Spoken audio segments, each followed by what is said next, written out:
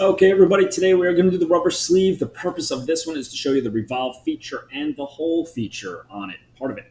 So here we get to it. So we'll have a bunch of little videos really quick, and let's get going. Create document up on the top left.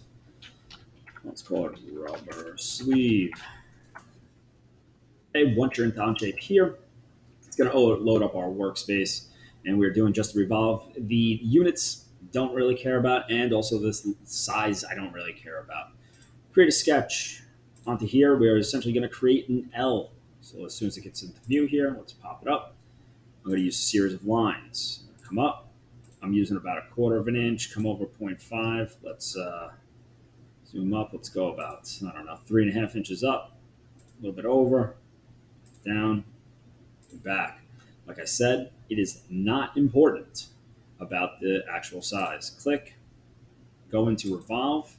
Select the face, the Revolve axis. I'm going to pick right here. So I click on that little red box, click there. Now it revolves. Hit the check mark. Let's add a quick fillet around the outside. 0.125 looks good to me. If you want to go a little bit bigger, sure, go for it. Check mark. Good. So now we have a fillet top and bottom. Come to the bottom.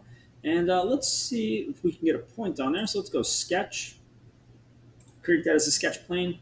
Put a point right there. It's done. Check.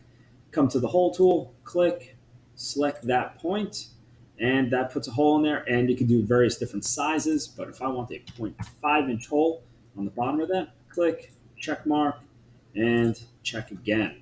And that was using the hole tool right there to put a hole in the bottom of it. That is a rubber sleeve. What we're going to do now, let's right click on the part. Let's go assign material. Wait for this to populate. Go to none. Let's type in neoprene. There it is. So we got a neoprene handle. That's it. There you go. You want to change the color? You're more than welcome to. Now we can do the properties of it. Click bottom right. Come over to part 1.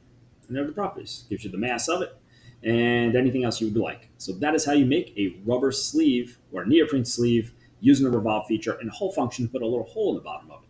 All right, people. Have a great day. Bye.